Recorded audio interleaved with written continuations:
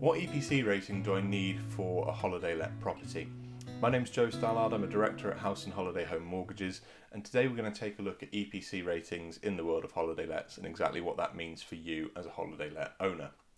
To start with, an EPC rating stands for an Energy Performance Certificate. It's basically an alphabetic scale of the energy efficiency of the property you're looking to buy, with A being the best possible.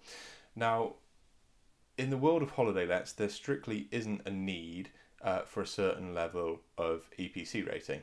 The regulations are currently changing in the buy-to-let market. We're recording this video in May 23, so there are certain levels that buy-to-let properties are going to need to meet in order to be able to be rented out to people.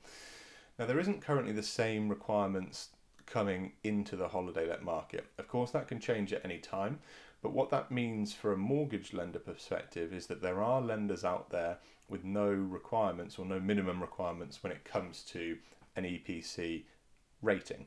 Now, they will still want you to have an EPC certificate. They're still going to need to understand what that property is. It's a requirement for all properties in the UK that are rented out or for sale to have one. However, we currently don't necessarily need to meet a certain level within that EPC scale.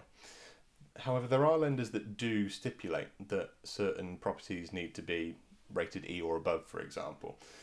They do that because they're looking at making sure that anything they're putting a mortgage on is going to be as saleable as possible. So if we've got properties that don't meet standard requirements for selling as a buy-to-let, for example, they may not want to know about them, because if they had to repossess the property from you, they don't want to be shrinking the market they could potentially sell that property onto.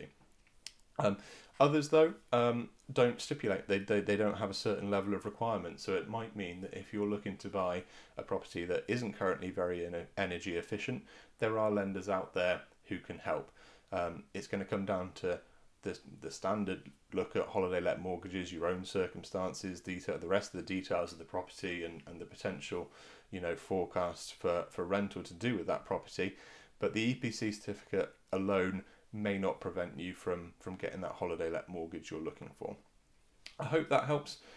If you've got any questions, do get in touch and we'll be happy to see if something you're looking at would be mortgageable in the holiday let space.